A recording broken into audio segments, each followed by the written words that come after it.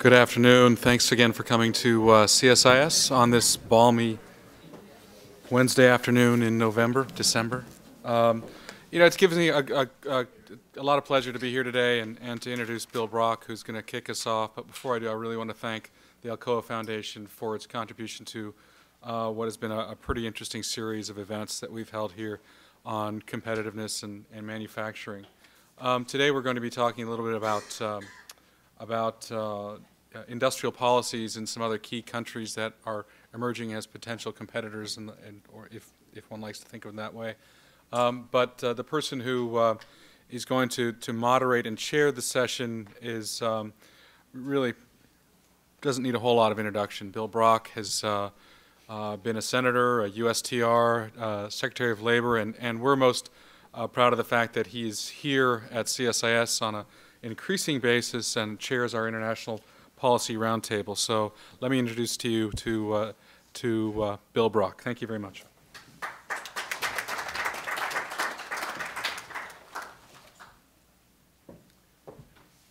Well, thank you for coming. Just for the record, we've been having, this is the third of this particular series that Alcoa was kind enough to support at the beginning.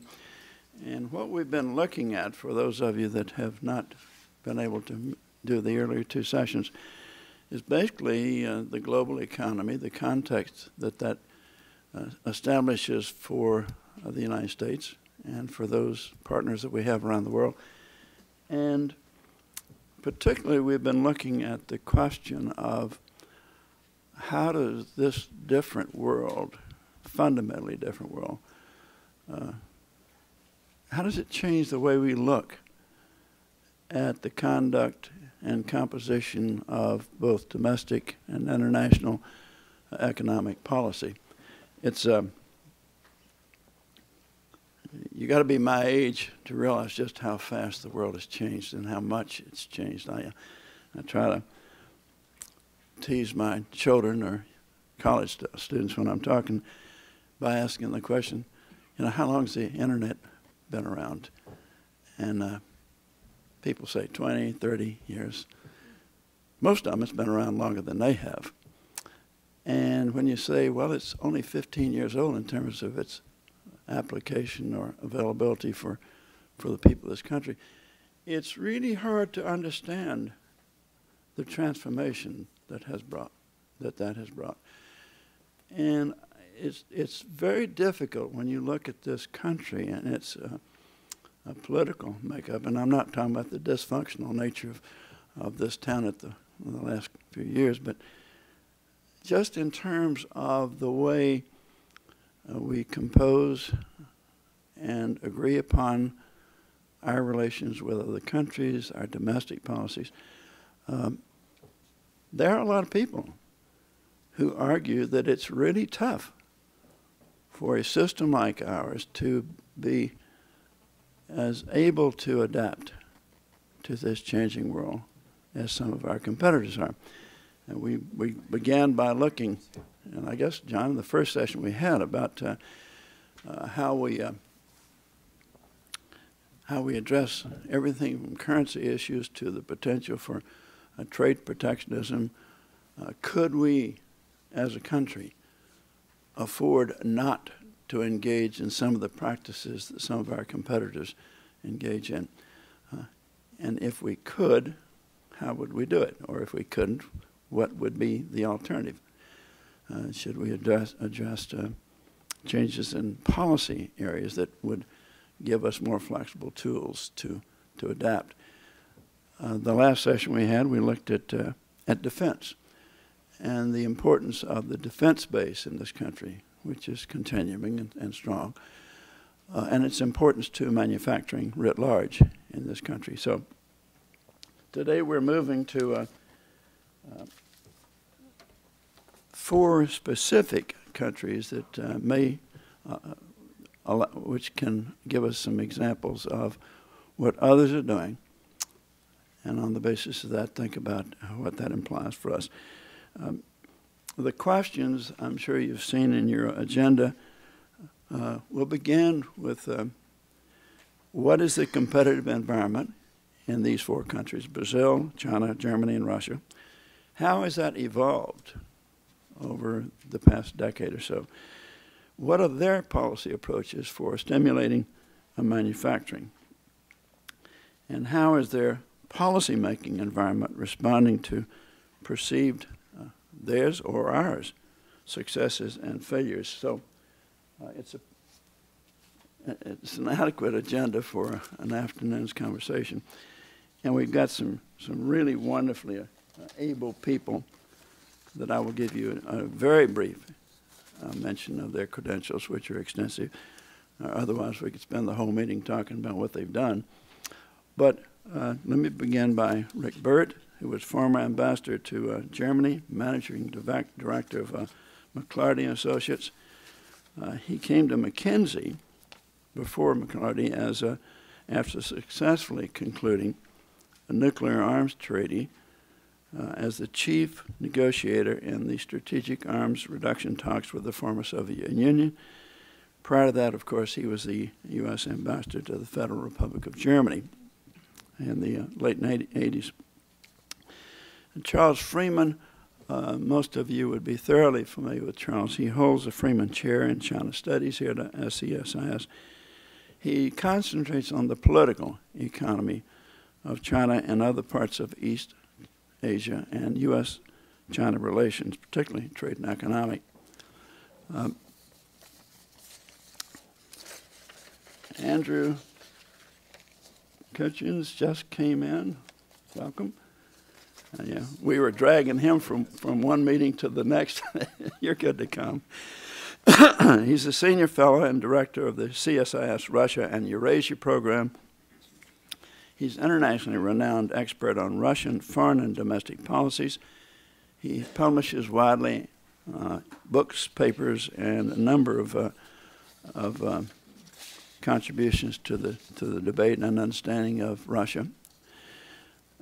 Kelly Meeman Hock, former 10 years, Kelly has led the Brazilian Southern Core and trade practices of McClarty Associates.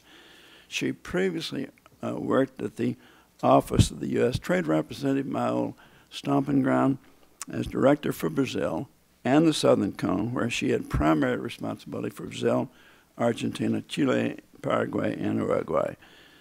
She leads the Trade Facilitation Task Force of the U.S.-Brazil Business Council. So we have an awful lot of talent, and what I'll ask them to do, each in turn, to give you 5, 10, 15 minutes, whatever they're comfortable with, to sketch out each of the countries that they're going to present, and then we will open the conversation to all of us for questions, expressions of concern and suggestions, if I might. So, Kelly, if I can begin with you, we'll kick it off. Great, thank you so much, Bill. And I've got a PowerPoint. I'm not sure how that'll come up. Clicker someplace? Yeah, there we go. Are you my clicker? Or? No, I can click it. No, I'll click it. That's fine. This one? Yep. Got it. Great. Thanks. Super. Well, thank you for the opportunity to be here today with such a distinguished panel at CSIS and to address you all a bit on Brazil's perspective on industrial policy. Thought I'd just go through a PowerPoint presentation quickly.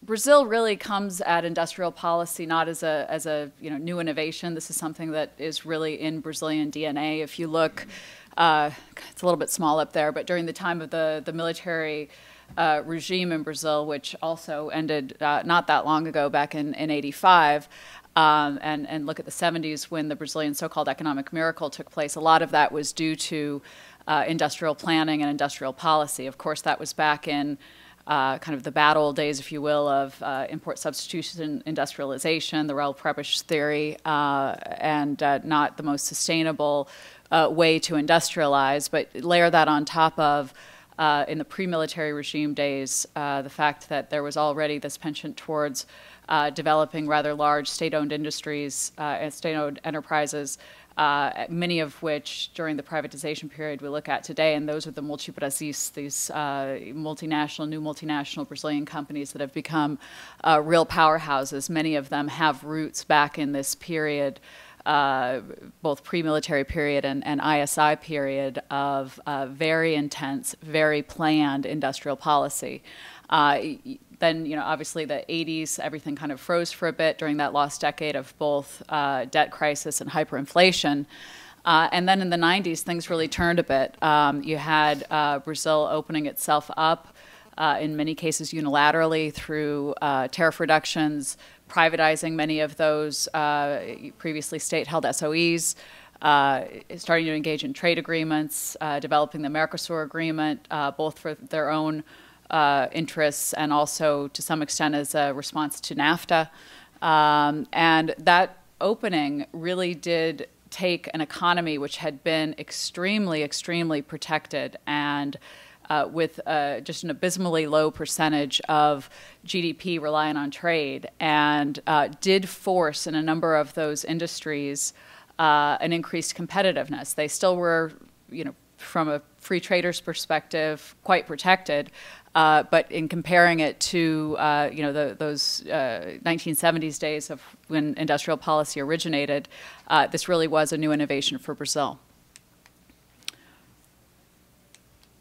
And so how did they leverage that more outward-looking orientation then? I mean, really the game changer in Brazil, as many of you I'm sure know, was having a stable currency and nipping in the bud hyperinflation, which had plagued them for decades.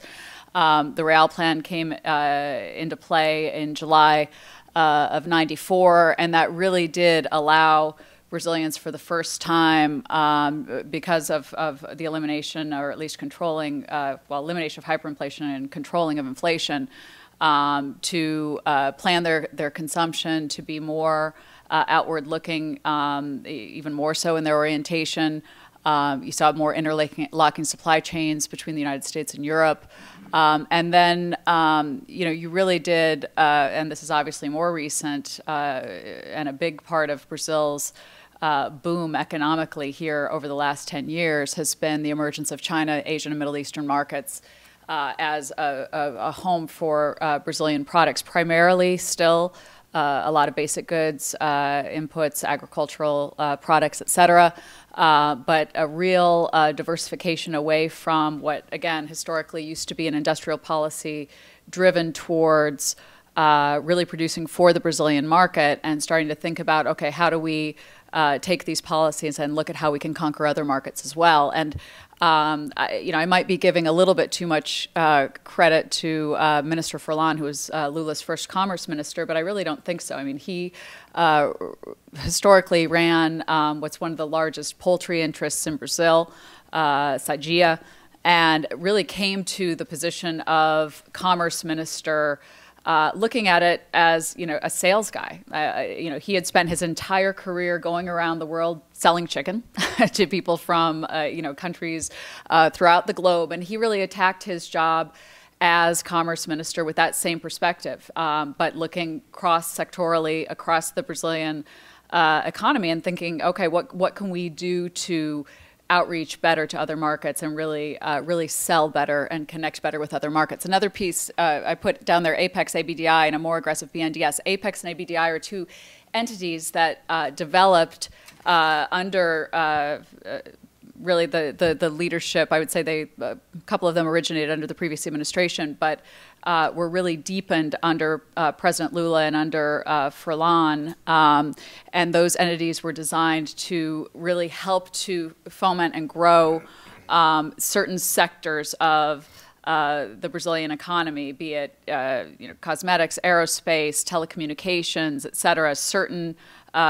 sectors were identified, and those agencies were designed to really help to think, how can we make these sectors more competitive?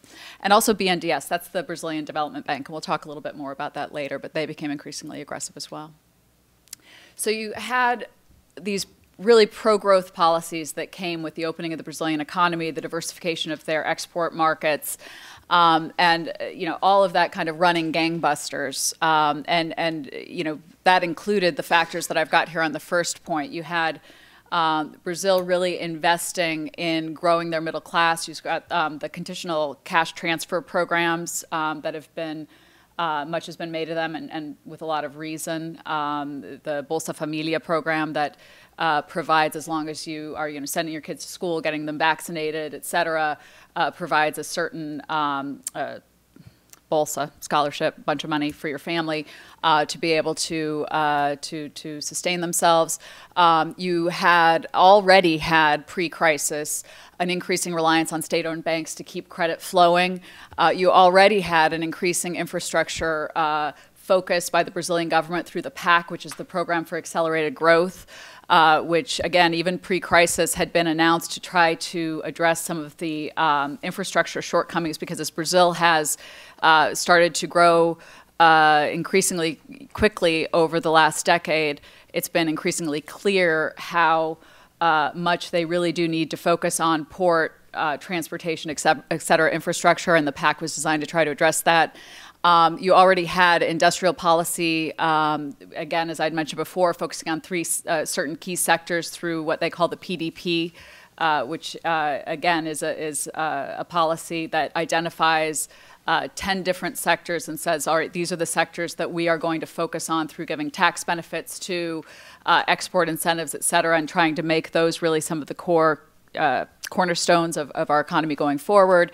You also had R&D. I mean, we're talking here about manufacturing, but I think it's important to also highlight that as part of the Brazilian industrial policy, they did not forget about R&D, software.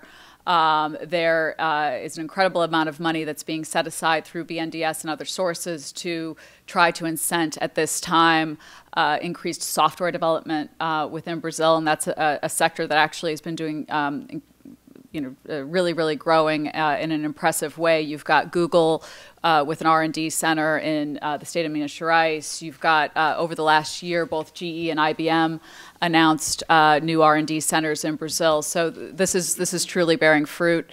And then tax incentives, as I mentioned. There's a tax in Brazil called the IPI, which is up there, which is developed and designed to really try to incent local production.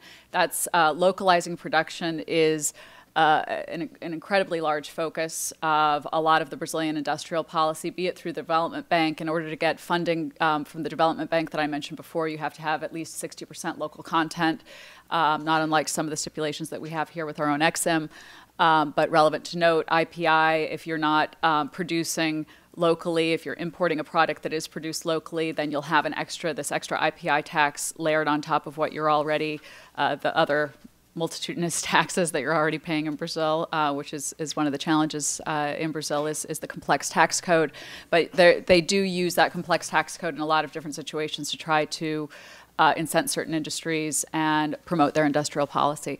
So that was really the state of play pre-crisis. And then you've got all those pro-growth policies. They hit the financial crisis. What does that do? That really gives Brazil an opportunity to take advantage of the fact that they had, at the time the crisis hit, they had about $200 billion in reserves.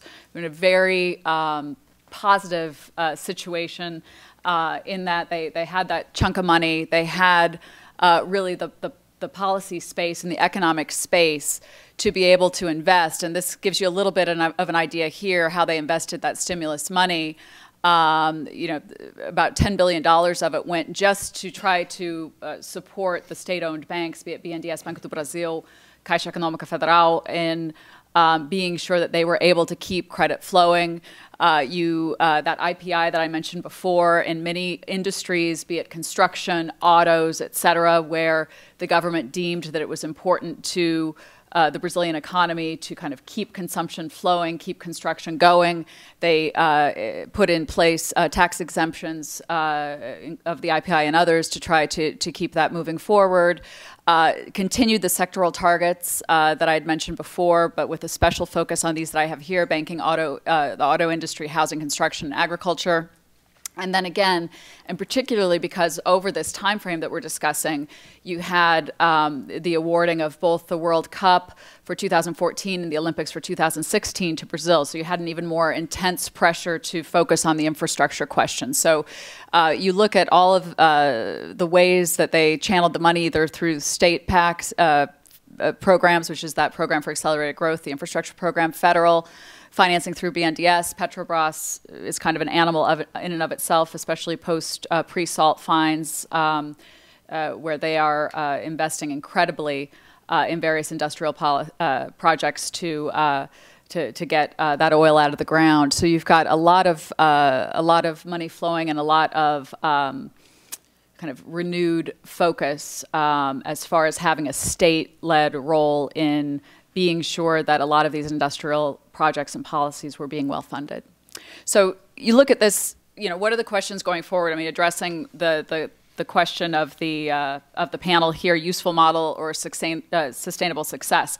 I think that there are a lot of things here that do show that there are elements of what Brazil has done that do provide useful points to model off of. I've highlighted here, though, some of the questions that I think we need to address going forward to really, I don't think you can call the Brazil case writ large a useful model until you address some of these questions that I've got here. And the number one structural roadblock, at least for me, is education. It's the fact that, you know, you can put all the tax incentives that you want on growing R&D and software industries, et cetera. You've got to have those engineers to staff those places. And so this is something that has been kind of the reform the reform that's always been needed to be done in Brazil. Hopefully it'll be something that incoming President Rousseff can address. Federal spending. A lot of those programs that I've highlighted thus far in the presentation, it's a lot of government spending on the part of Brazil. And it does create an inflationary threat, which in the Brazilian psyche is a big deal, given the history of hyperinflation. I've got 10% versus 5%. If you look at what they're projecting for growth of government spending, growth of the federal budget next year, it's a 10% growth rate. Compare that to 5% inflation rate, thank you. That's pledged for next year, and you can see that this is going to continue to be an issue, and the overly strong real and their ability to therefore continue to grow exports to some of these diversified markets that they've opened up is going to be challenged by the overly strong real. And as much as you heard around the G20 meetings, Minister Manteiga and others, the finance minister of Brazil and others, talking about this challenge of, you know, guerra cambial, you know, the currency war. At the end of the day, Brazil is going to have to address this issue of the level of public sector spending in order to, just within their own house, address the issue of the overvalued real and the impact that has on their industrial sectors and their export possibilities. Another question that a lot of analysts are asking right now is there an over-reliance on the state-owned banks? Is this somehow going to have a lasting impact on the ability to finance long-term projects? You see, you know, the extent to which BNDES, the development bank, has been capitalized just over the last 10 years. Used to be $9 billion back in 2000. Now it's about $25 billion. The FDI and export diversification factor, this is a positive. Will that continue? You know, China now this year is $20 billion is what they're looking to invest in Brazil, and that's you know, a really groundbreaking number for them. They've never been up at that high of levels before. Infrastructure projects, we talked about that before. Where will that money go? Will it be spent, you know, whenever you've got that much money flowing, that many projects going, are you spending intelligently? And that's a question that a lot of people are watching right now. And then the final point that I'll make that I see as just a overall risk in industrial policy, not just in Brazil, but I would say also here in the United States, is this trending towards binational policies. Obviously, we had our Buy America, and in a sense that did kind of open the door to other countries pursuing similar policies. The Brazilians have a binational policy. It was done by presidential decree and just passed by their Congress last week, or approved by their Congress last week, that does impose a number of government procurement benefits on locally produced products and services. I guess the question for me is, where does that trend continue? I mean, you know, right now we've got some of the larger markets, U.S., Brazil, that have put in these binational policies. But when you've got your largest export market for Brazil being Argentina, what if Argentina, you know, in January decides to do a Buy Argentina bill? Where does this end, and what impact does that have on Brazilian industries? So I think I'll leave it there and leave anything else to the Q&A. Thank you. Charles? Thank you. I'm not nearly as organized as Kelly, so don't have a PowerPoint. So I'm just going to tell a story. I think that the questions that are raised at the outset here, and even in the title, looking at Brazil, China, Germany, and Russia's industrial policy, useful models, sustainable success, I think that's it's a very interesting question applied to China, because I'm not sure we know what the China model is, and I'm not sure that we know whether the current success was sustainable in China if China decides that its model is something that then perhaps it's not. And clearly, I mean, right now, particularly in the wake of the global financial crisis, China is feeling extremely good about itself. It had a very targeted, fairly well-designed stimulus package that actually was stimulus and not merely transfer payments internally actually was directed at infrastructure and other areas that really will generate economic activity for some time. So, fairly successful model of a stimulus package in the middle of a crisis. But what happened as a result of the crisis and China's sense of its relative rise respective to the United States was a perception that the Washington consensus, which even if China never really embraced that consensus, China always held out the Washington consensus as sort of an ideal model, what you'd really do if you wanted to have an economy that was clicking on all cylinders, if you had the political elbow room to do it. In the wake of the crisis, the Washington consensus in China was completely discredited, and people actually started talking about something that might be a Beijing consensus or at least a China model, or maybe more correctly a China approach to things.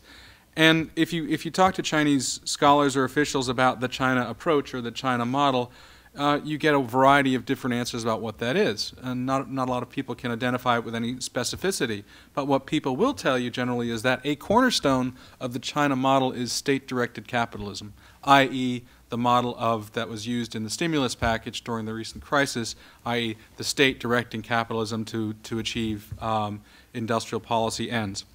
And that's, you know, that's an interesting question whether that truly is the China model. Really, for 30-plus years, China has generated double-digit growth, and I'm not sure that that was as a result of state-directed capitalism. Indeed, if you look at state-directed activities, particularly through the state-owned enterprises for the past 20 years or so have consumed 70% of the resources and only produced about 30% of the output, which is, you know, the precise reverse for the private sector or the non-state sector in China. So the question is whether state-directed capitalism, as it goes through the state sector, is really what is driving new growth in China. Certainly, there are a lot of people in China who believe it is. And certainly, really, going back to the end of 2001, when China first joined the WTO, there are a lot of people in China who have been active in producing industrial policies designed to stimulate the economy in a wide range of sectors. And anybody who spends any time with the Chamber of Commerce or the U.S.-China Business Council, or anyone who spends any time in boardrooms that have anything to do with China, is quite familiar with the gnashing of teeth and wringing of hands as a result of some of these industrial policies. And they run the gamut, again, from direct stimulus of Chinese industry in ways that discriminate against foreign business interests in China, anti-competition policies which are designed to reduce monopolistic powers, in quotes, of foreign actors in the marketplace, the use of technical standards that are designed to stimulate either Chinese enterprises that produce these standards uniquely or force foreign companies to produce in China according to these standards. You know, direct subsidies of research and development, again, in the name of producing Chinese innovation that grows domestic Chinese companies that can compete on the global stage in technology circles and the like, and procurement policies that are designed, again, to largely stimulate higher technology, higher value-added Chinese production. One can certainly point to if one chooses, to the exchange rate policy as a industrial policy. It certainly has a primary effect, if not intent, and I think the intent is there as well, to benefit Chinese exporters and continue to preserve some margin for those exporters in international trade that allows them to be competitive, not necessarily, with all deference to people like Fred Bergston, with U.S. producers, but certainly other exporters from Asia and possibly from Latin America and increasingly from Africa, at least at some point down the road. And finally, one can also, if one chooses, and I think there's something there, call lax enforcement of intellectual property rights in China a policy designed to at least stimulate Chinese production through the use of property that is not theirs. One can say that perhaps this is not a coherent policy from the top, that it is a policy by effect rather than intent, but it's certainly the lax enforcement of intellectual property rights in China has a direct impact on the competitive abilities of Western firms in China and arguably throughout the world, and almost certainly is a primary should be a primary concern for those of us that still believe that United States technology and innovation is a primary United States competitive advantage. All of this said, if you look at all of these industrial policies to date, it's very hard to find a lot of success. Even though, I mean, there's a lot of gnashing of teeth and wringing of hands by foreign firms in the marketplace that say it's very difficult to compete with some of these firms that are getting benefits from the Chinese government in the form of subsidies or other policies that stimulate their advantage. It's hard to find a whole lot of successes in there. You can certainly point to some, but even those where there is clear production successes or export successes, like in solar panels and the like, it's hard to find a whole lot of profit there. So again, if your goal is to produce companies which can undersell others globally, China's having some success at that. It's hard to find, though, a sustainable business model when you are losing money on the order that some of these companies are. I want to give an example of an industrial policy specifically in China, its impact on the marketplace, and some of the challenges that it presents, not only for foreign competitors in that market, but also for Chinese competitors. The Chinese government, for reasons good and just, and also in order to stimulate domestic Chinese production of green technology, declared that they wanted a certain percentage of wind energy as part of the overall energy mix in China. Overnight, you had, whereas the day before you had this announcement, you had, I think, 3 or 4 Chinese wind turbine producers, some of which were okay. All of a sudden, anybody that had ever produced a gearbox or something that looked like that could rotate or anything that could be put on a pole was a wind turbine producer in China. So today you have something like 80 wind turbine producers in China. This is not a sustainable model.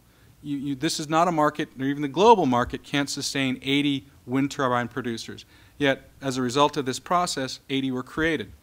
Now, a company that goes into that marketplace, and there are many Western companies that go in because of concerns about intellectual property, they go into that marketplace and they say, okay, we don't want to sell tomorrow's technology, we don't want to sell today's technology today in China.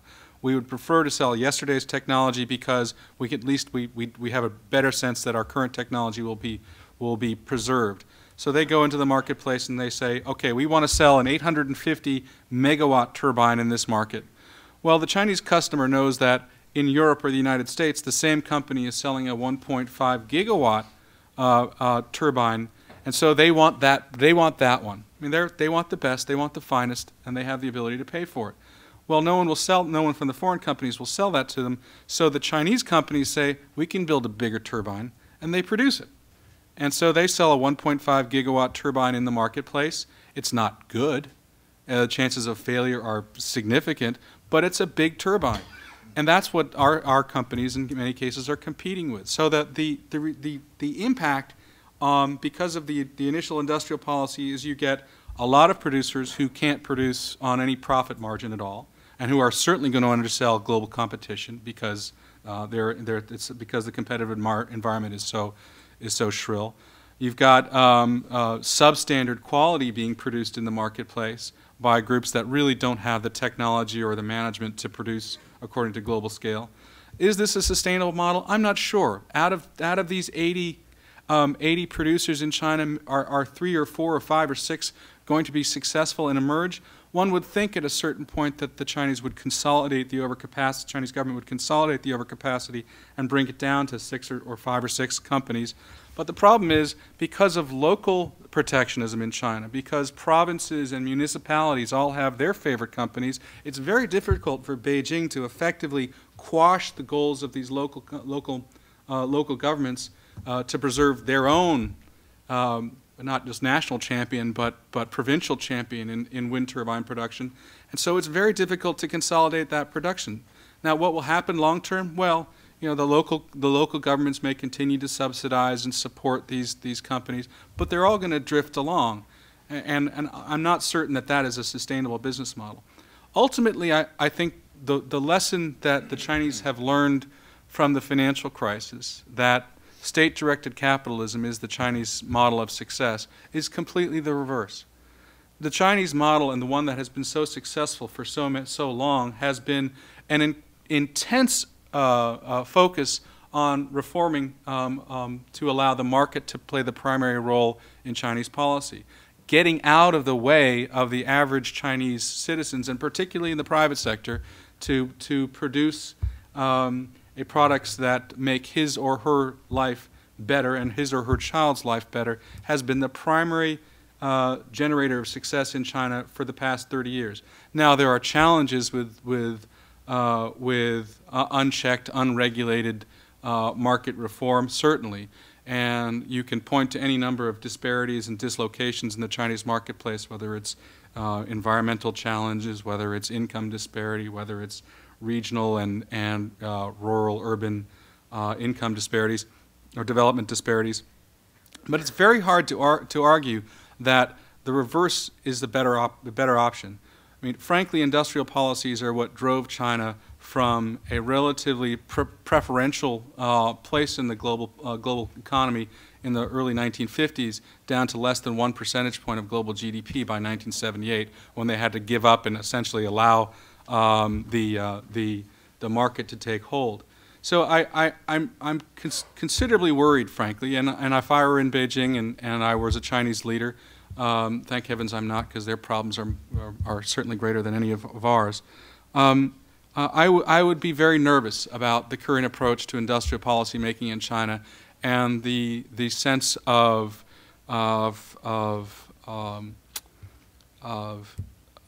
hubris, maybe too strong, but certainly pride in the notion of state-directed capitalism as the primary model for Chinese growth going into the future. Thank you. Okay. Rick Burt.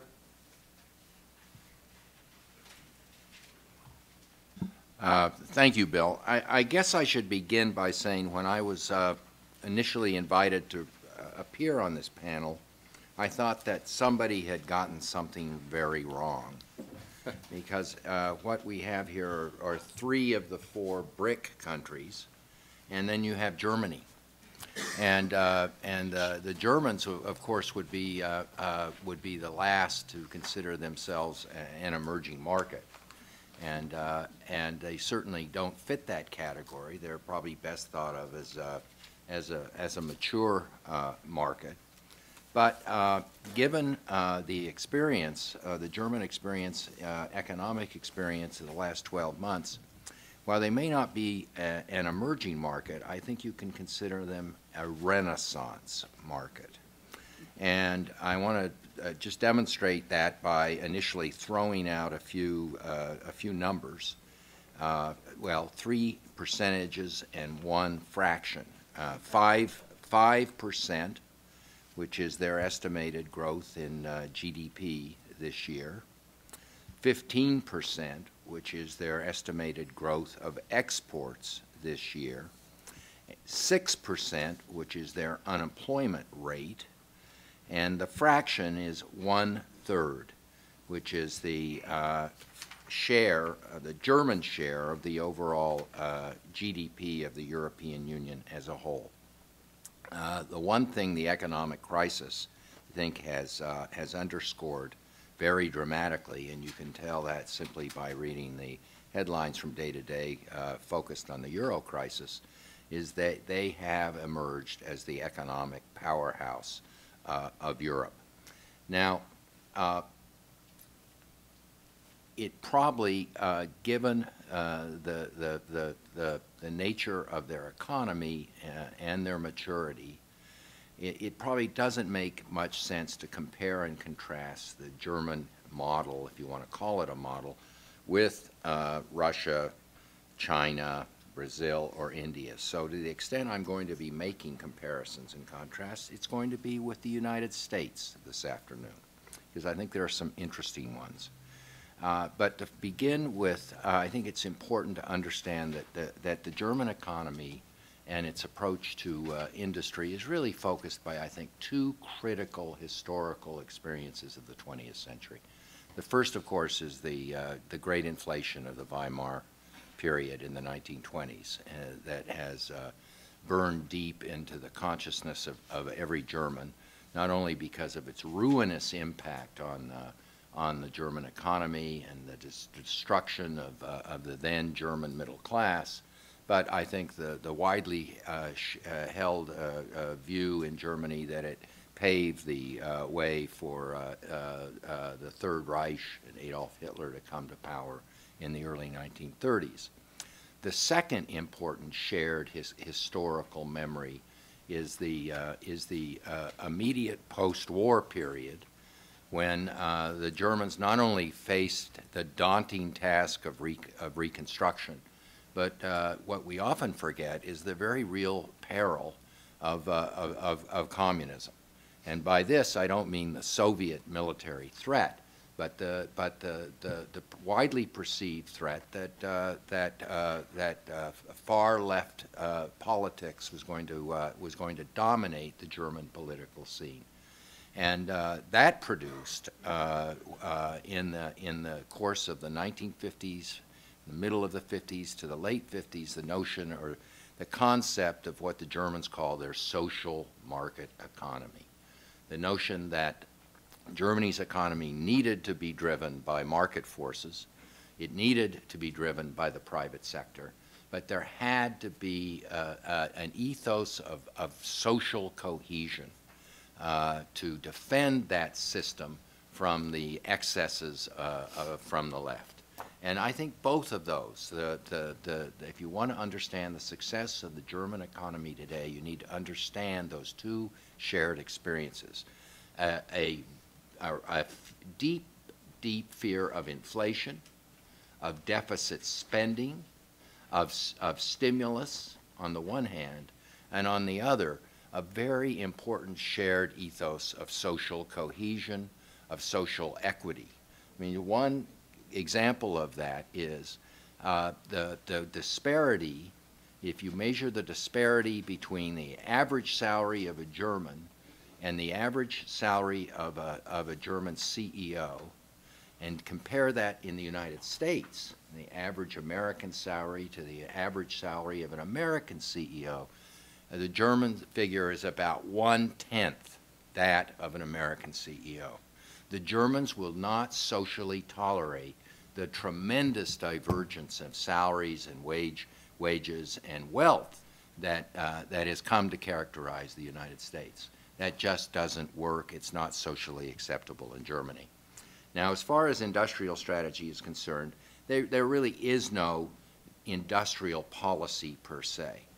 But that isn't to say there isn't what I guess would be better framed in Germany as an industrial consensus. The first point about that consensus is a focus on exports. And the best way to portray that, and Charles has just talked about China, Germany with a population of 80 million people, and remember 20 of those 80 million people only recently joined the team from the backward East Germany, GDR. An economy of 80 million people competes year in and year out with China to be the world's largest exporter.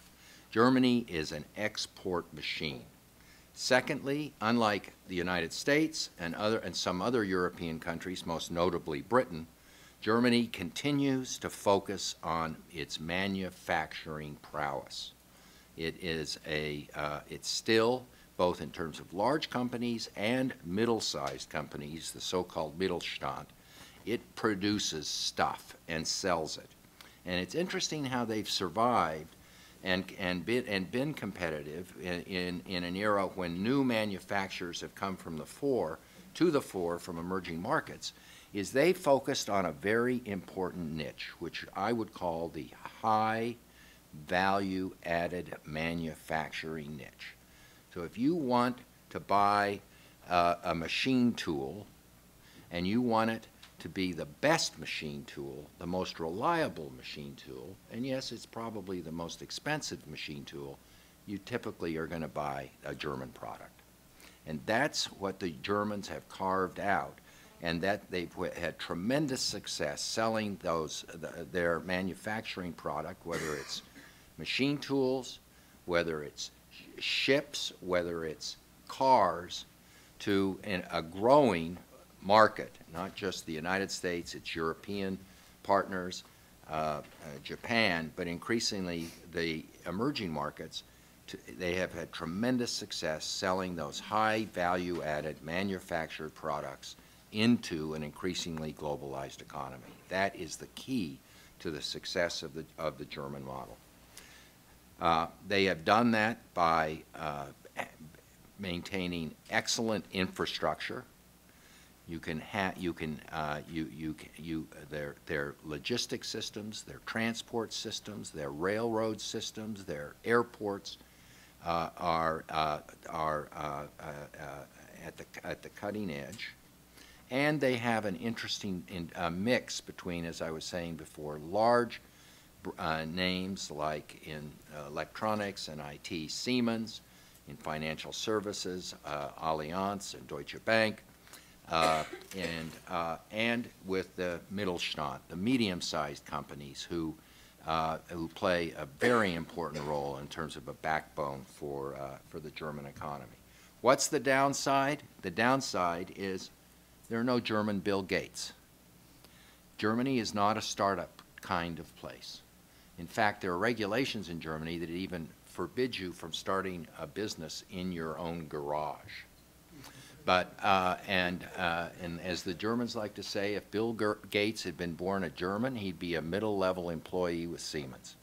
But, hey, their ability to carve out their role within the global economy has been enormously successful. Now, the role of government. One of the most interesting things that the Germans inherited from the Anglo-American occupation of Germany in the late 40s and early 50s was a decentralized federal state. The Allies worried about the concentration of power in Berlin and the centralization gave Germany a federal system which has been a great boon to the creation of a diversified economy with centers of excellence. So if you're in Bavaria, in Munich, tends to be more of the high-tech center. If you're in Hamburg, that tends to be a media center. The center for chemicals, some of the traditional industries, is Dusseldorf. Frankfurt is a financial center.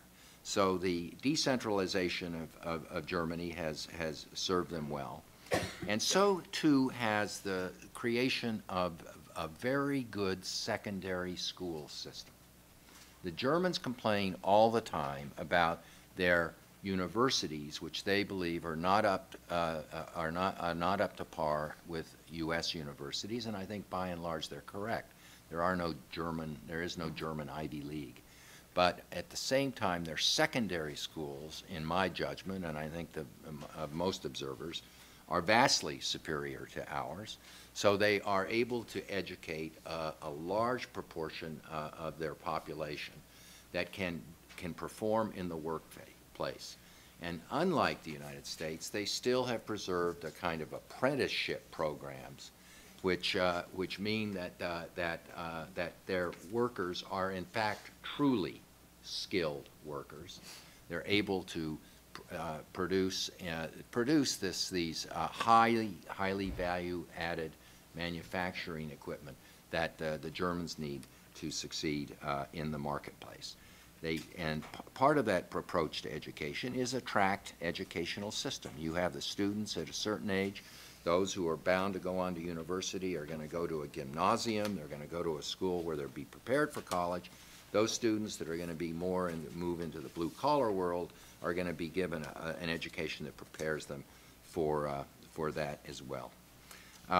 Just a word about government-business relations. There is not the kind of lobbying that occurs, companies engage in here, where people go see members of the Bundestag or members of the government from different companies.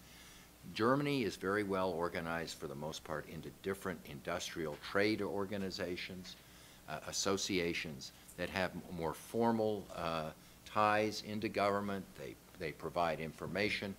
They are, of course, given campaign funding in Germany. Nobody can make political contributions to candidates. So you don't have the kind of ability to kind of corrupt the system to the degree that you have in this country. At the same time, some of the large companies and large financial institutions do enjoy very good access to the top, and it's not uncommon for the Chancellor of Germany to have dinner with the CEO of the Speaker, as he's called, of the Deutsche Bank, or the CEO of Siemens or Allianz. But this is part of, I think, an informal system of making sure that the government and business stay on the same wavelength. Finally, a word about this point I made earlier about social cohesion.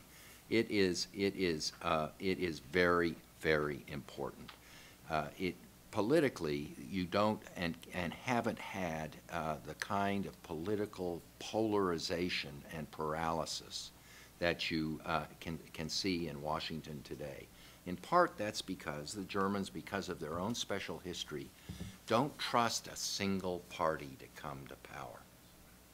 And so nearly every government, post-war government, German government, has been a coalition. And typically, the minor partner in that coalition have been the Liberal Party, the FDP. They're kind of centrist, pro-free enterprise party, and they tended to swing back and forth between the Christian Democrats and the Social Democrats. More recently now, of course, you have new parties, the Greens, the Linke. But it is the kind of coalition element of German politics that keeps radicalism and polarization out of German politics.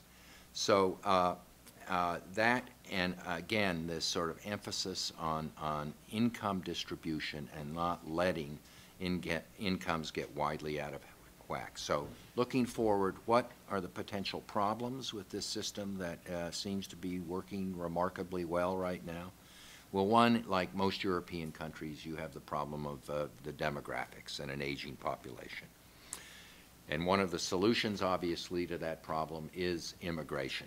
And Germany is not an immigration country. It is not a country that has a tradition of welcoming immigrants. Of course, millions of Turkish guest workers came to Germany in the 1960s and 70s, and they make up today still an important fraction of the German population. But the Germans have not done a particularly good job of integrating that group. In fact, Berlin is said to be the third largest Turkish city in the world, but the Germans will have to attract more immigrants, and that could very well lead to frictions and other problems. The bottom line about Germany is it is not a dynamic society. It is not a society that is built for high economic growth and high risk. It is a steady, stable performer. And in time of economic crisis and uncertainty, it is perfectly positioned for success. Thank you. Andrew? Thanks, Bill. Well, what a contrast Russia is to Germany. Russia is not a steady performer. Although, like Germany, Russia does not have Bill Gates. They have Vladimir Putin, who may well be more wealthy than Bill Gates, or anybody else in the world for that matter. But I choose not to research that issue in much depth. That's wise. You know, it's great talking about Russia, because one of my favorite comments was by Will Rogers back in the 1930s. He said, "Russia's the only country that, no matter what you say about it, it's true." And that's certainly the case when it comes to talking about the Russian economy. One can come to wildly divergent conclusions, but let me give it a go. Now, like Rick, I kind of thought this was a BRIC conference. I didn't read the invitation closely enough to realize it was a meeting, whatever the acronym is. But Jim O'Neill of Goldman Sachs is a popular guy in Russia because the original BRIC report that came out 7, 8 years ago really was one of the most positive, was maybe the only positive assessment of Russia done at the time. And Russia was very happy to be included in this category of rapidly growing, emerging economies.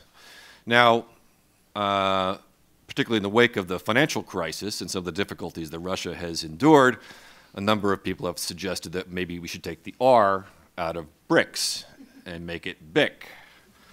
Now, because I'm the last speaker and you've been sitting there for a long time, I would like to do something interactive to start out with. So I'm going to ask you a question, and the question is, which of the BRIC economies do you think has seen the greatest GDP growth in dollar terms over the last decade? Okay? I'll name the country, and then you can raise your hand. I've never done this before, but I'm kind of curious to see what how you come out on this. Okay, how many people think that China saw the greatest GDP growth in the last decade? Raise your hand, please. Okay, 3, 5, 9, 12. Okay, that's up about 20 plus or so. India. 1. Okay. Brazil. None. Russia. Okay, about 10. Well, let's go to the answer, please. I'm going to get the answer. There we are. Okay. The answer is Russia, and it's by a long shot. A long shot. This should be a color graph, and this is from my friend and colleague Cliff Gaddy at the Brookings Institution, who I regularly steal his graphic materials. He knows it, though. He says I could actually explain his graphs better than he can. But Russia's there is the first one, and you look at that dramatic growth. Now, it took a big hit in the financial crisis, 2008 to 2009, but nevertheless, its performance has been dramatically better than in dollar terms than the other three BRICS. What's been driving it? Initially, part of it was the devaluation of the ruble post-98 financial crisis. The results of restructuring that took place in response to reforms in the 1990s, early 2000s played a big role, and certainly the rise of the oil price played a big role. Let's go to the next. Oh, there we go. This is my favorite graphic. It's also Cliff's. Now, if I had one graphic to show about Russia, this would be the one. Okay, so this is what this line shows is the amount of revenue from oil and gas sales estimated coming into the Russian economy going back to 1970. As you can see, things were good in the beginning of the Brezhnev period. You had the first oil crisis, the second oil crisis. They kind of peaked around 1979, 80, 81. Things weren't so good during the Gorby Yeltsin times, and Vladimir the Lucky you can see what happened while he was president. And I think the best estimate of to what extent this increase in revenues contributes to growth in Russia is estimated somewhere between a third and 1/2 of the of growth. But this high low oil price, high low revenue intake also it corresponds very closely with high oil price, less incentive for structural economic reform, as was the case in the Brezhnev period, and has been the case in particularly the second Putin administration. Less political openness, pluralism, and a more aggressive Russian Soviet foreign policy. I mean, just coincidentally, the two peaks of those periods around 1980 and 2008 almost fairly closely correspond with the two times that Russian military forces have been used abroad in the last 30-plus years in Afghanistan and Georgia. But this gives you an idea. This graph also, tracks very closely economic growth and fall, et cetera. Now, still, oil and gas is going to be the biggest determinant of Russian economic performance. And what is that likely to look at according to the most authoritative estimates of oil price? Whoops, what happened there? Travis, I need some help. There we go. Thank you. I'll just say next, please, okay? Thank you. All right. This is the similar graphic that I showed you before, but then at a $50 oil price, $130 oil price, $200 oil price, sort of the different scenarios from the IEA for oil price out to 2030. You can see the impact of the revenue that would be coming into Russia as a result. Even at the relatively low $50 oil price, Russia is not going to do all that badly. And if you get into the higher oil price scenarios, then you're going to see actually considerably more robust economic performance. Now, there's a lot more to the story than that, but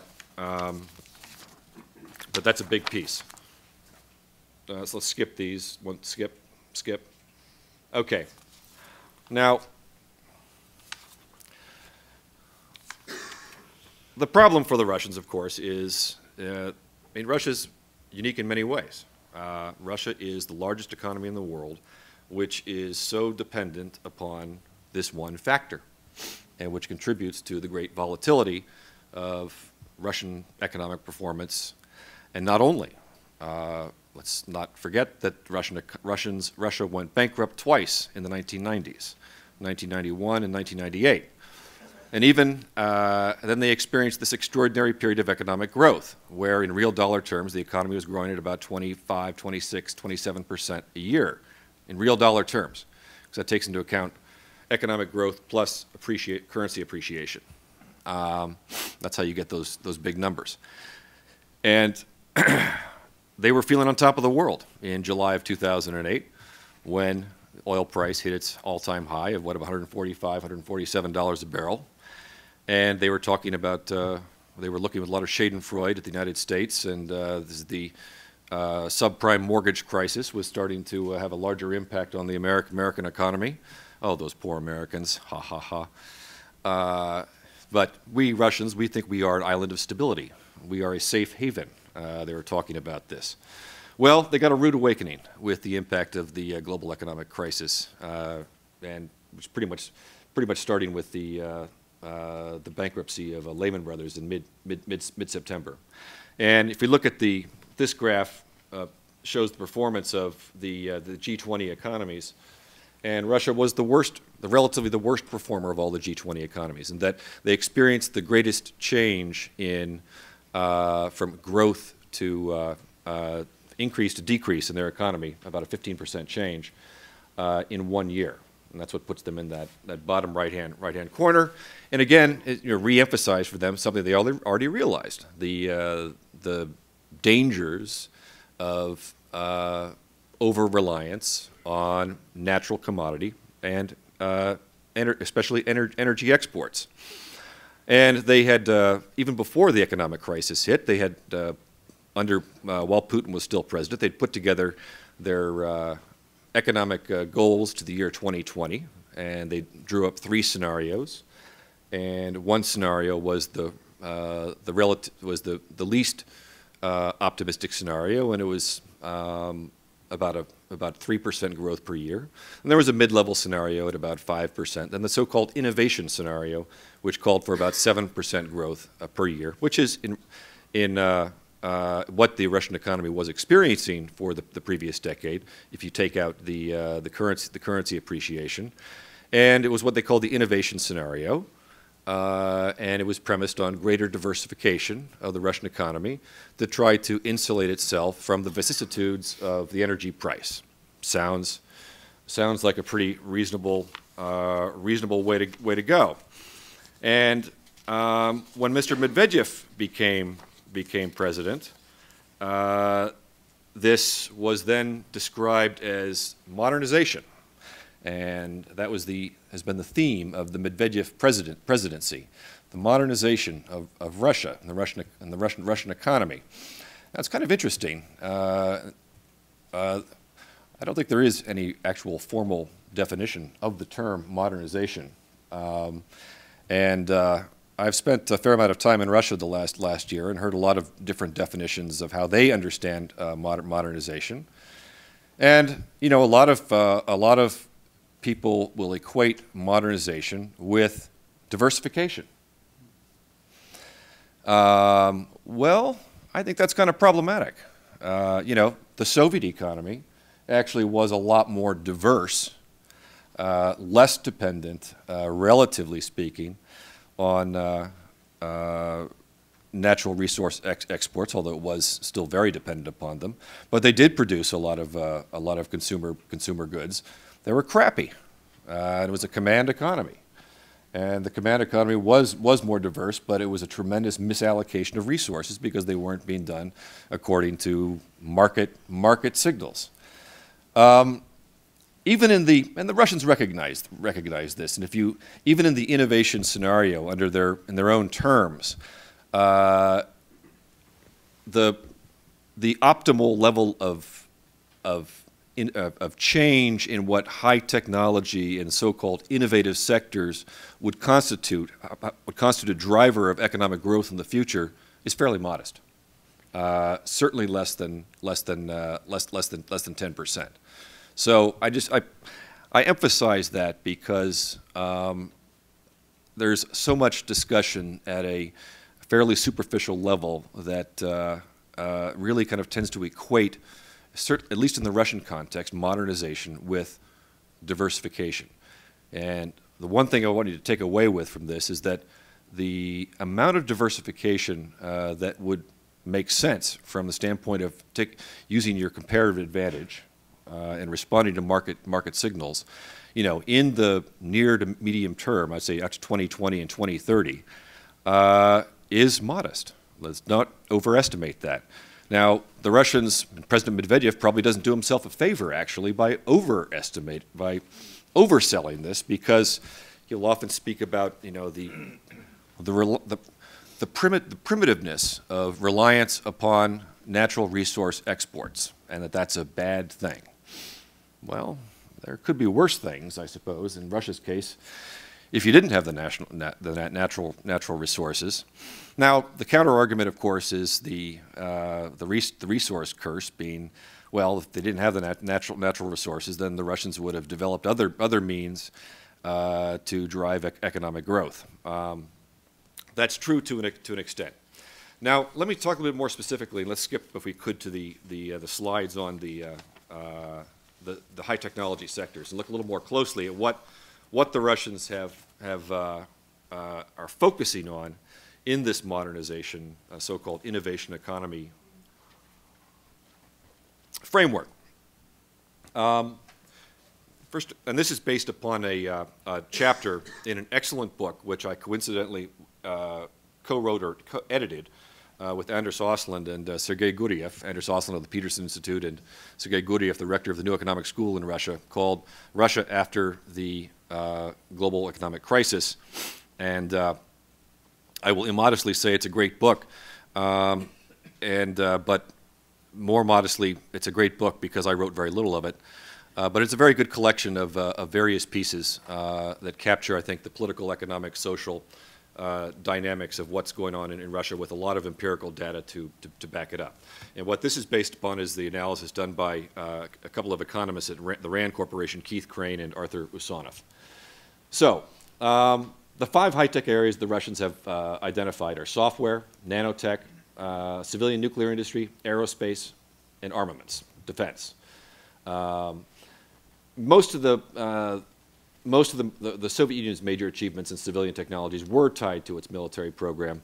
Well, in essence, the Soviet Union almost, it was a military-industrial complex, full stop.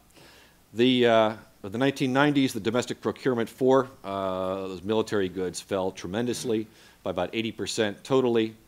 In the period of high growth, 1998 to 2008, the high-tech industry played a relatively small growth in driving the increase in Russian GDP. Now, things that did drive the increase, in addition to the increase in the revenue coming in from the oil price, include retail, wholesale trade, construction, transportation, telecommunications, and Russia's recovery in the first decade of the transition. But the industrial base is still it's very old, it's very obsolete. And a lot of it goes back to the first industrialization under Stalin back in the 1930s. Okay, let's look a little bit more closely about these 5 sectors. Next, please. Software and information technologies. There's been considerable success in this sector. So in 1999, McKinsey estimated that this highest labor productivity in the Russian economy was in this sector, at about 38%, about 38% of the U.S. level, which is about twice the average Russian level. But the gross revenues, even just 2 years ago, are quite modest, about $5.5 billion. The IT sector has been one of the most open industries in Russia. It has higher wages in IT than China or India. So it's not going to be, I think, a leader in offshore IT business. But it is expanding its presence in the offshore development market and in packaging software. Development of their sector is going to depend on making the country's business environment friendlier. Now, this business-friendly environment, in many measurements of this, of course, the Russians do very poorly. Things like Transparency International, the World Economic, the Davos competitiveness, et cetera, et cetera. And that's the story we know well about the very weak legal system and the problems of corruption. And this is a sector that really suffers from that quite a bit. But it has some strengths. Nanotechnology, quickly.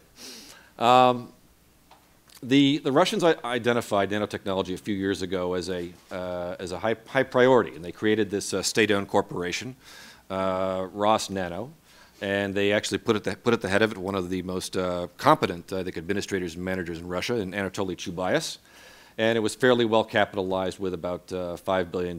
Subsequently, it was drawn back a little bit with the impact on the Russian budget of the economic crisis, but still, their investments in nanotech have exceeded $1 billion, falling behind only the United States and Japan. But their innovation activity has been relatively modest. It's probably too early to tell, but just if you look at one measurement, Russia ranks 16th in the number of patents related to nanotechnology.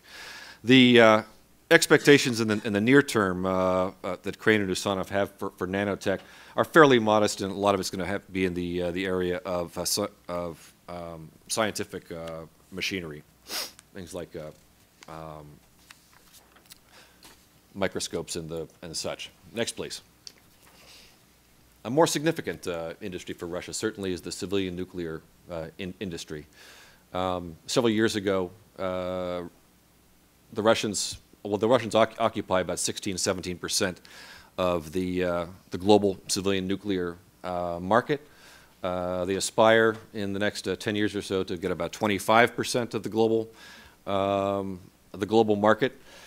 And the nuclear industry does constitute domestically about also about 16–17% of power generation within Russia, and they have the same goal that that the nuclear industry will occupy about 25% of Russian power generation domestically, free up more domestically produced gas for export sales. Their big advantage here is that they are the largest. They have the largest capacity for uranium enrichment. They have the lowest costs of enrichment in the world, making it one of the most competitive industries in the world market. They also have some considerable assets in pieces of advanced reactor technologies. Aerospace. Rockets, satellites, civilian aircrafts. Still a leader in launchers. Proton rocket will be remain the only well-tested rocket capable of ferrying people and heavy payloads into space for the foreseeable future. Since the 1990s, the space program has depended upon commercial launch contracts and collaborative activities with other countries and foreign companies for survival.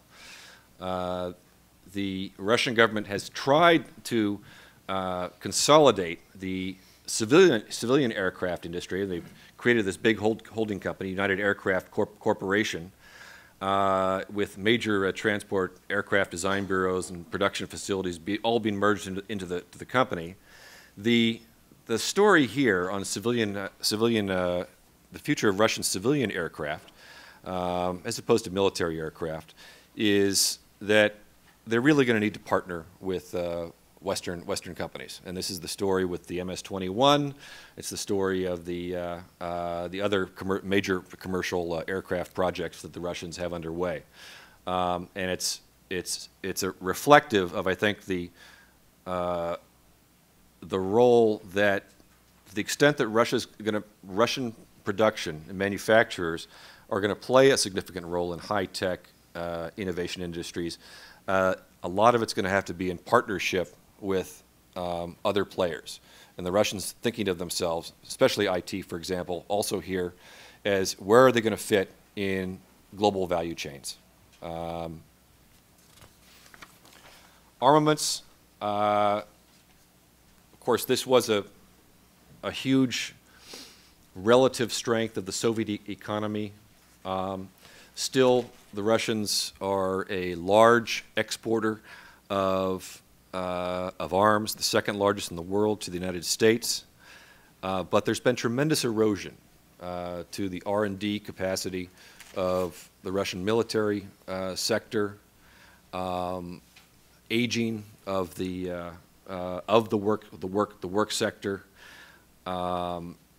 The sector has been able to survive essentially especially in the 1990s, to what extent that it has, because of exports, because domestic procurement almost fell down to nothing, or close to nothing.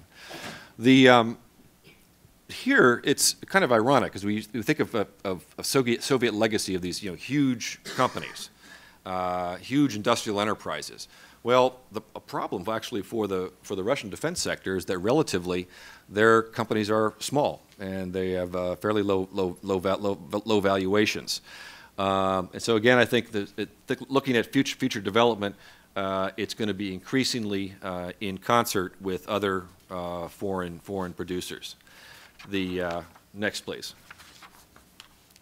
And that's, I think, the larger story. The Russian leaders perceive growth in high technology industries as key to defining Russia's future place in the world economy, but the Russian policy to encourage growth in high tech to this point has not been that effective.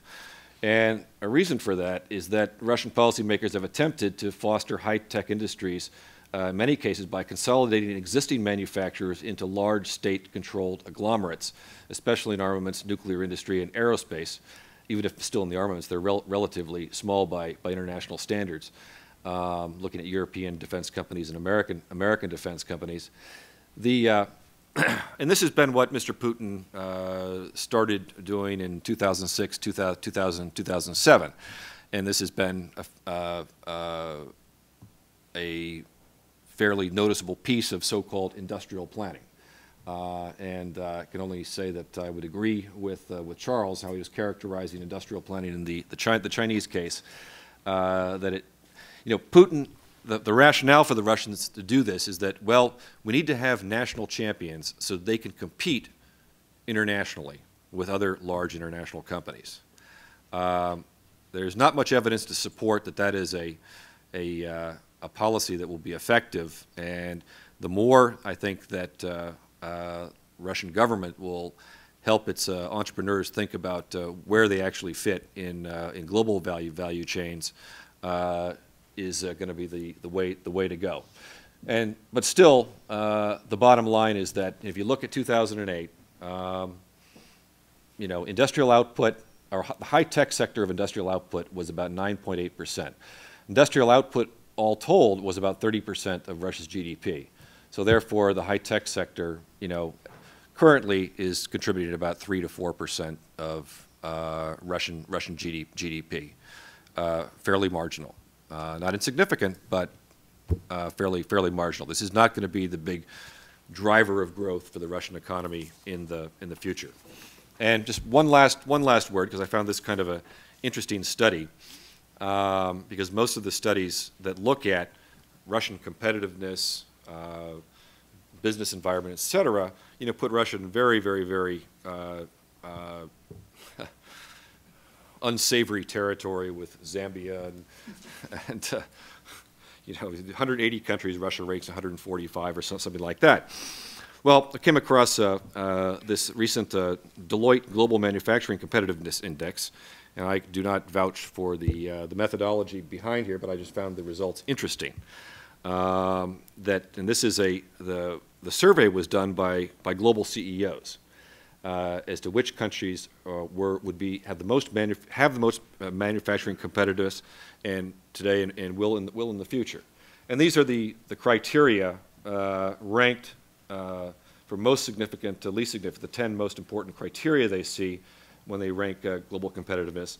And you can see it's not surprisingly, it's a much wider set of criteria than simply looking at the legal environment and the issue of corruption, where obviously Russia doesn't do very well. Number 3, energy costs and policies. Well, Russia does better there because they're relatively low domestic energy costs. Number 1, talent-driven innovation. Russians do relatively well there. Number 2, cost of labor and materials, not so much. That's a big comparative advantage of China, et cetera. Let's go to the last one, and then I'll shut up, because this is where it came out. Currently, Russia came in 20th place, ahead of Italy, South Africa, France, Belgium, Argentina, and Saudi Arabia. But of more interest was their expectations for the future, and that Russia in 5 years would be the biggest mover of all of these countries. We go to the next slide, please. And that Russia would move from 20th to 14th place. So here we go, a significant report like the BRIC report 7 or 8 years ago, with a rather optimistic sense of Russia's future. So on that optimistic note, let me conclude. Thank you. Thank you. Okay, let's go to our talented pool of participants out here. Questions, please. Go ahead. Here's the mic coming. Thank you. This is about China, and the question is addressed to Mr. Freeman.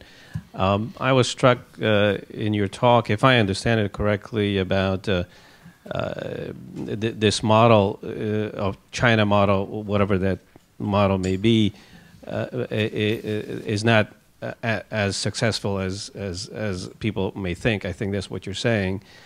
You gave the example of the state-run companies, for example, not being very profitable.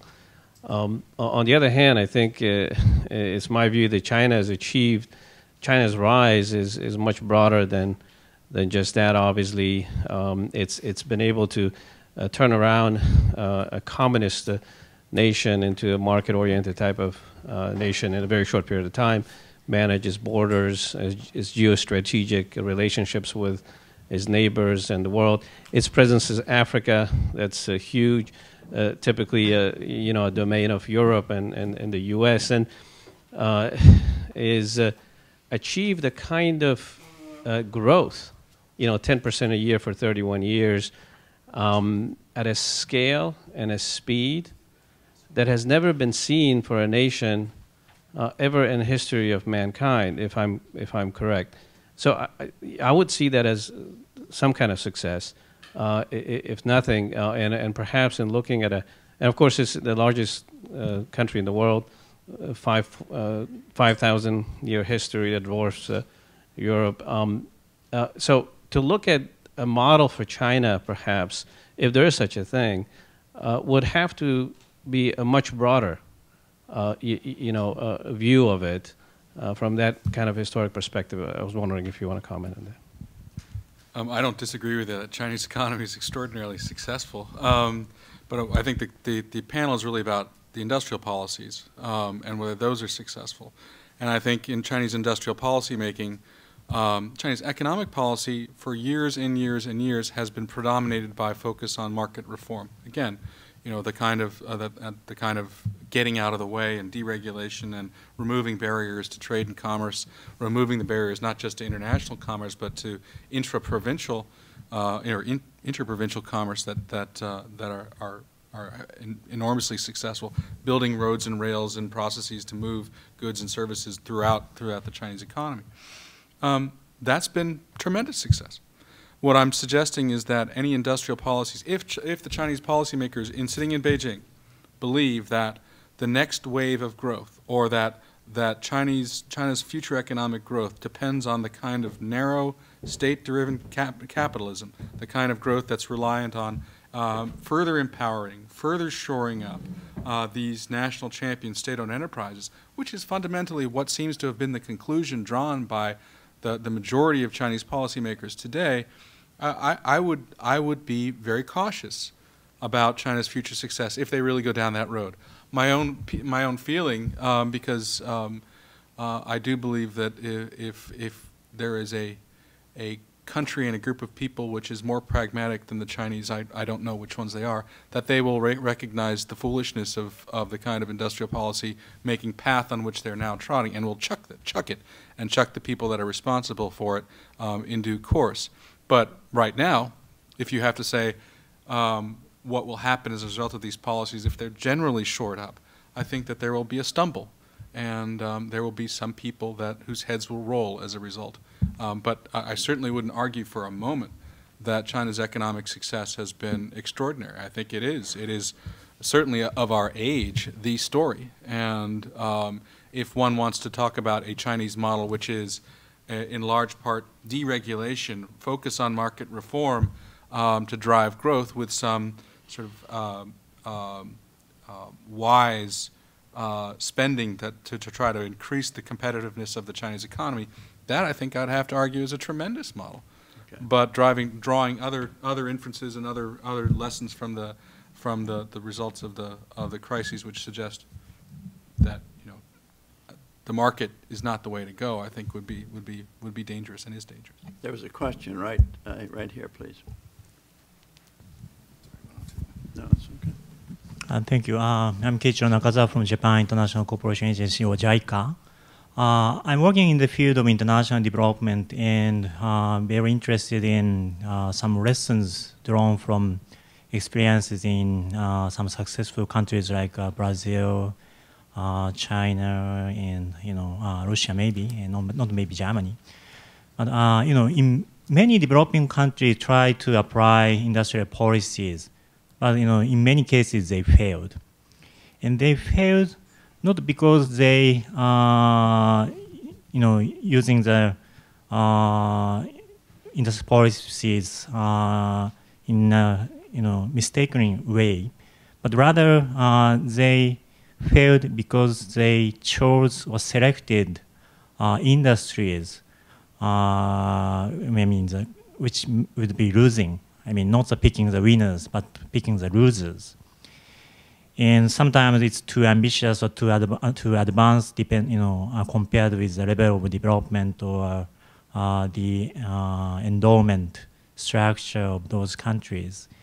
And I wonder, in the case of Brazil, or maybe in China or Russia, what kind of criteria those governments used to select the industries to be protected or supported or to be developed. And I'd like to know the lessons which we can utilize to other developing countries. Thank you.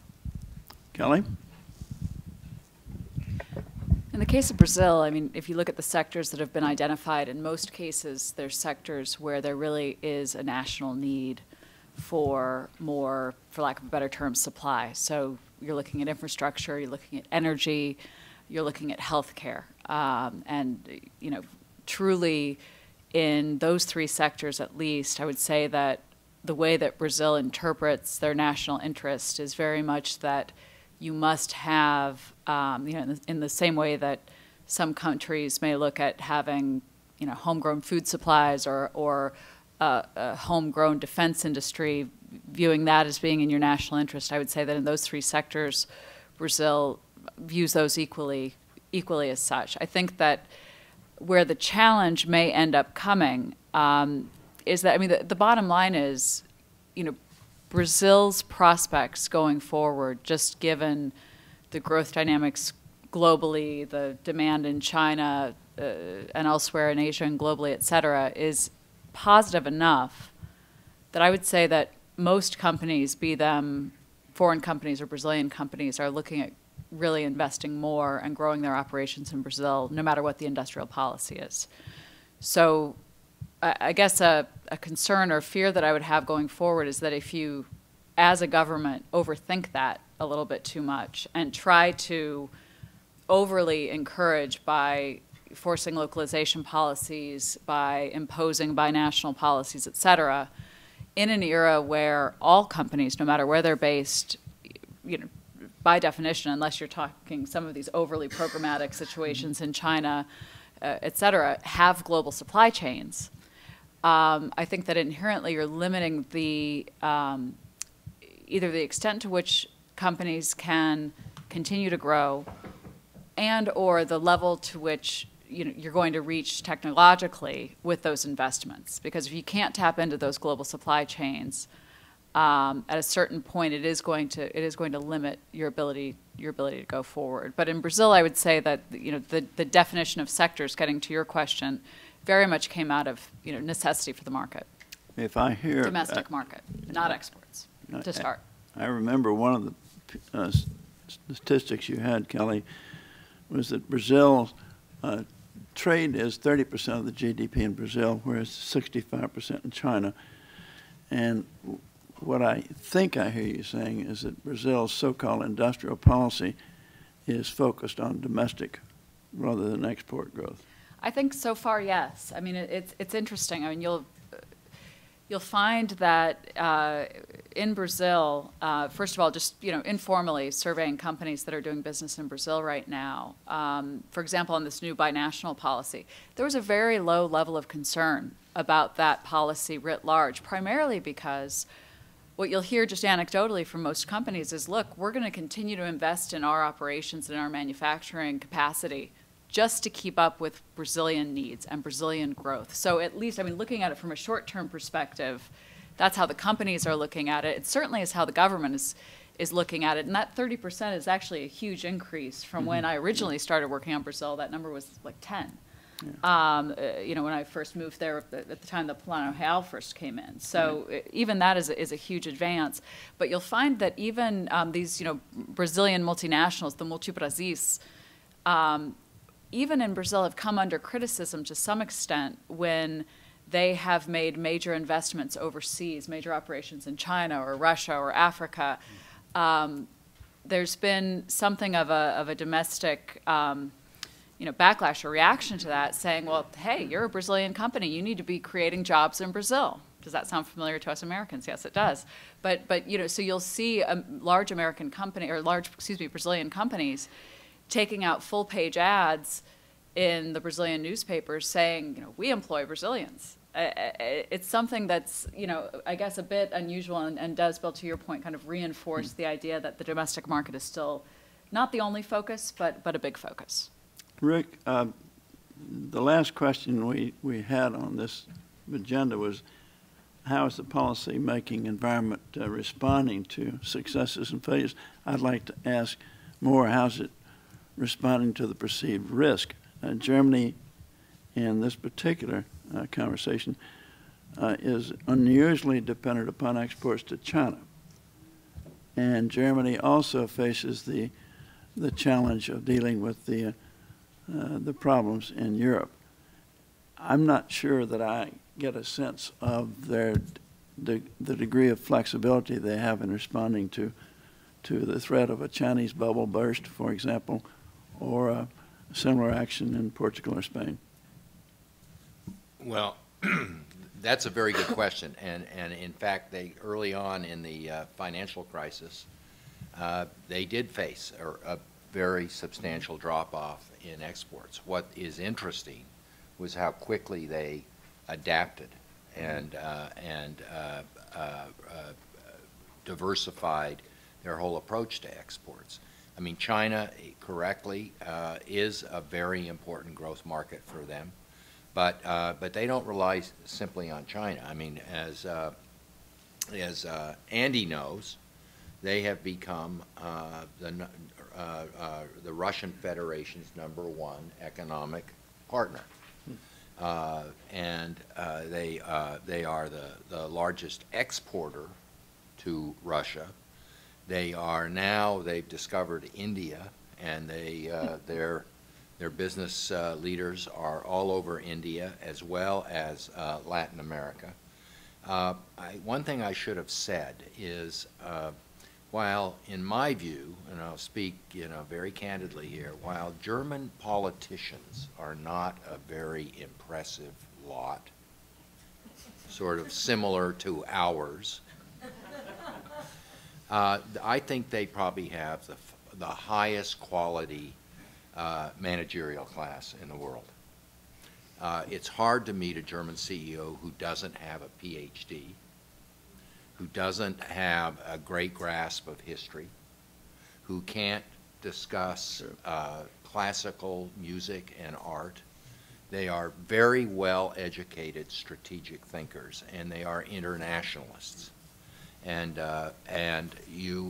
they understand, like, well, in a way similar to, say, a Dutch business manager, because they need to export as well, or a Finn.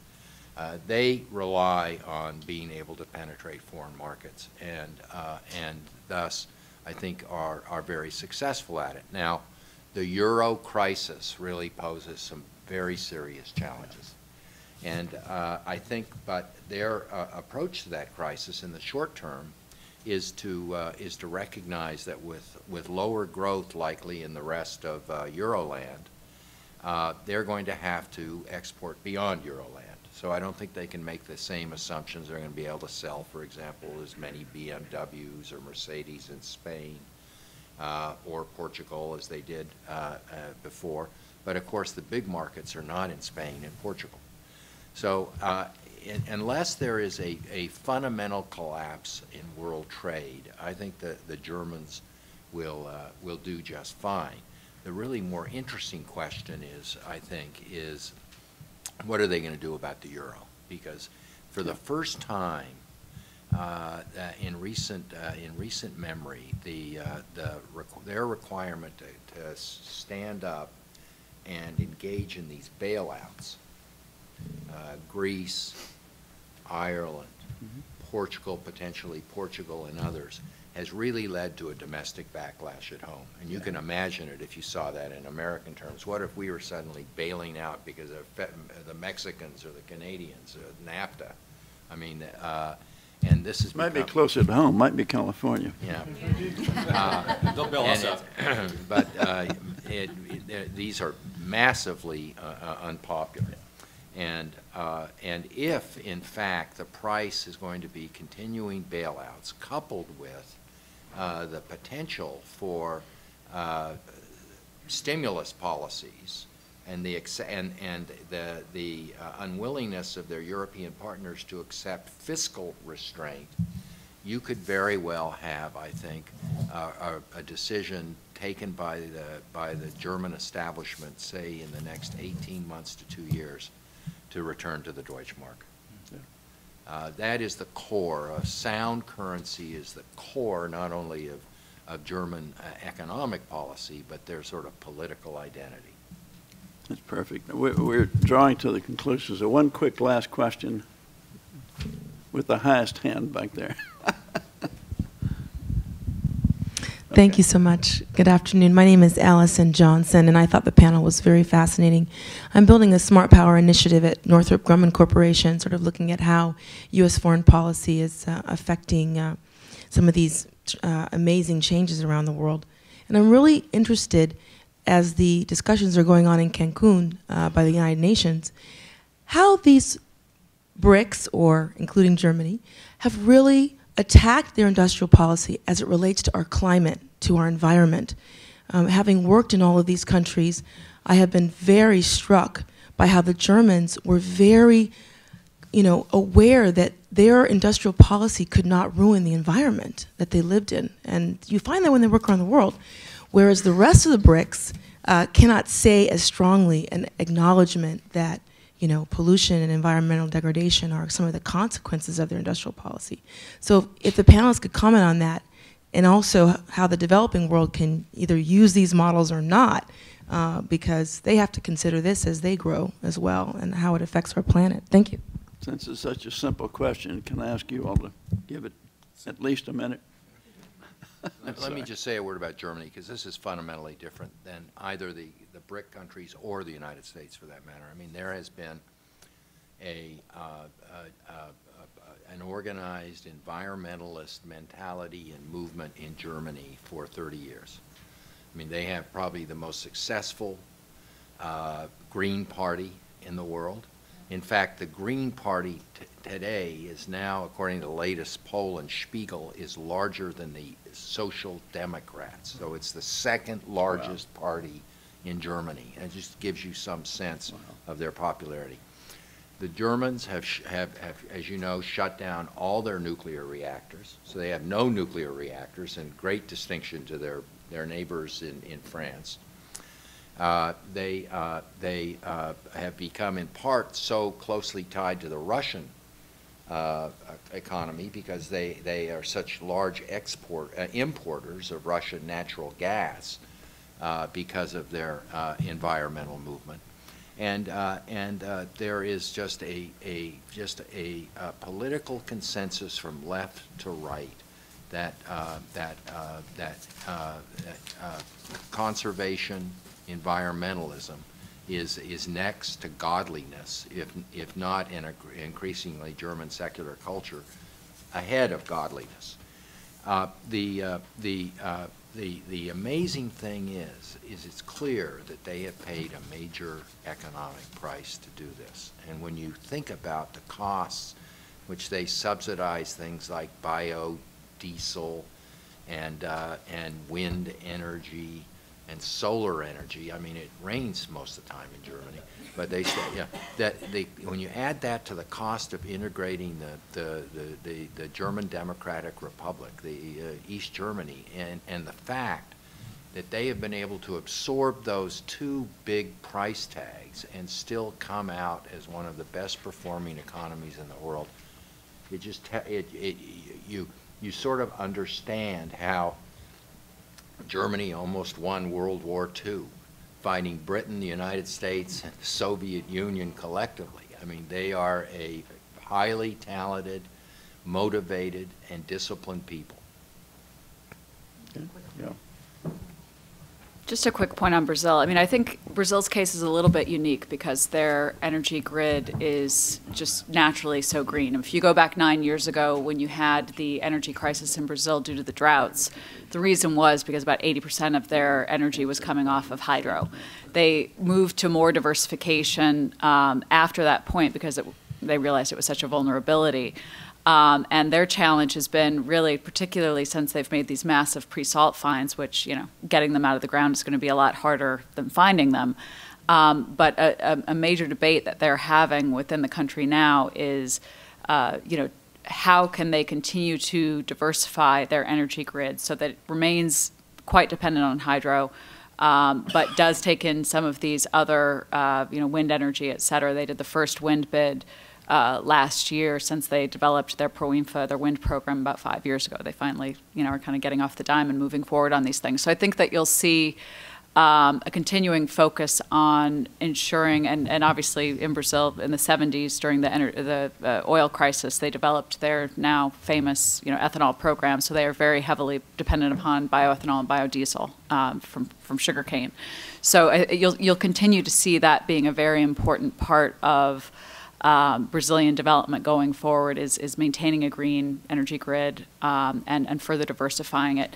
Where Brazil historically has been looked at with, you know, more of a critical eye has been in agriculture, right? And you know, that's something where I think both because of a strong recognition in the Brazilian public, the government, NGOs have become more involved in Brazil as well, much to the Brazilian government's frustration at times, I think, but that is an issue that is being looked at as far as deforestation of the Amazon biome a lot more carefully and a lot more strategically. Andy? Thanks. Great question. There's been some interesting movement on that in the last couple of years in Russia.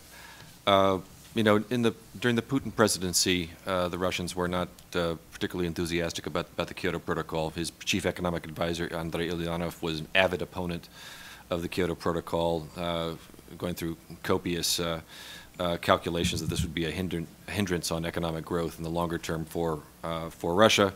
The Russians did accede to the protocol essentially, but it was a transactional agreement for the European Union to support their WTO accession if the Russians did that. Now, what's happened in the last couple of years is interesting, and this is, I think, part of the wake-up call of the global economic crisis has had for the Russian leadership.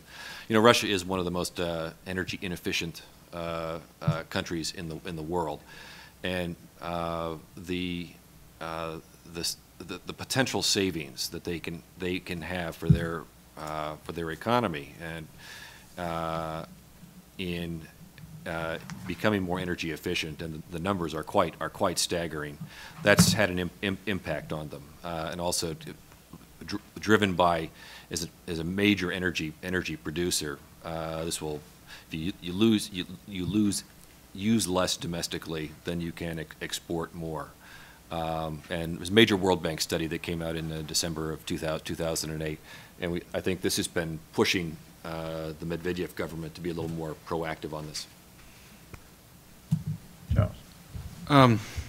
It's a great question. I mean, and it gives me the opportunity to say that CSIS has recently published a piece called Green Dragons, which actually looked at Asian approaches to climate change and from both a domestic politics and industrial policy approach. So look for that at csis.org.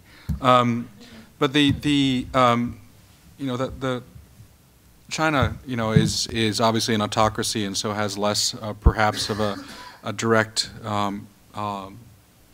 concern for. I mean, there is no Green Party in China, and there's unlikely to be for some time. But you won't go broke looking at Chinese policy through a prism that assumes a fundamental concern by the Chinese Communist Party for their political future and for their role as the, quote, legitimate governing entity in China. So most Chinese policies are taken with a view to how do they manage, how do they preserve their own primacy. And climate change policy is certainly part and parcel of that exercise. Fundamentally, the Chinese government has done a back-of-the-envelope calculation that they need 8% annual growth in order to provide 50,000 GDP growth in order to provide 50,000 new jobs a day, and that 50,000 new jobs a day reduces the chances of political instability that will result in their having to deal with local unrest. So any challenge to 8% annual GDP growth is going to be a source of political concern. Certainly worrying about putting in place hard caps or commitments on climate change is something the Chinese government is going to be assiduously opposed to, and is going to make every effort in global discussions to reduce. That said, there is a certain amount of sincerity, actually a fair amount of sincerity about reducing environmental degradation in China because it's a political problem, because there are increasing protests and about health-related concerns related to environment. So there is an effort to try to reduce the environmental degradation, and it's sincere. It's just that they don't want anybody from the outside reducing their flexibility in growth. The last piece of this puzzle is, like a lot of countries, China is trying to promote a domestic green technology industry, in part because there is a widespread belief in China that that Kyoto and the sort of green technology movement around the world is a plot by the West to try to keep China down for the next wave of industrial growth. So there is a strong industrial political attempt to promote green technology in China to the deterrence of other countries' abilities to produce that by producing using the scale of the Chinese economy to promote these kinds of products. Does that mean we have a green technology war in the future? It's certainly possible. I think at a minimum you've got a little bit of a green technology bubble going on in China and arguably elsewhere. Is that a terrible thing? No, because it just promotes more and more green technologies that eventually will be valuable, but it means a lot of people will go broke in the process of trying to capitalize on the green technology wave. I'll just say that. I'm going to wrap it up. Excuse me. Thank you very much. With one or two thoughts. First of all, I love the last question. I just got back last month from Shanghai, where I spoke to an expo conference on green cities. And my sense is that there's a substantial increase in interest in China, in part because it's an economic growth opportunity. And maybe in terms of exports, their clean coal technology is arguably better than ours. And they're making enormous progress in a number of other areas. I just finished yesterday looking at a McKinsey study on the urbanization of China, and I brought just two numbers here. In the next 15 years, they're going to have 350 million more people in their cities. They're going to have 221 cities with more than 1 million people. Europe has 35 today. The building that they got to do, 50,000 new high-rise buildings, 50,000, which is 10 times that of New York City. So I mean, they have got to deal with some serious problems. And that probably is the way to conclude. The thing that I have been listening to with some interest is the conundrum that politicians in all of these countries, whether they are authoritarian or they're all politicians in one way or another, except North Korea, maybe. But the Chinese government has to respond because it faces that problem of people flooding into the cities, the need to create 50,000 new jobs a month. If you look at what every country is trying to do, they're trying to solve their domestic problems with exports. Now, I think I could make the Adam Smith argument that if everybody exported the things that they did best, we probably would have global growth at an astonishing pace. The problem is when you talk about industrial policy where political judgment is imposed, then you may be competing as to who has the best right to develop this particular industrial area. And that's when we get into trouble. The worry that I have is that we've got some serious problems facing these countries. Political systems are slow to respond. And we faced the question of whether or not we can respond quickly enough with industrial policies, or whether there are other ways we can gather our best judgments together and achieve a more global response that deals with the problems. We've got bubbles coming. We have the potential of not just dot-coms in the States or subprime. You've got a Chinese bubble with potential.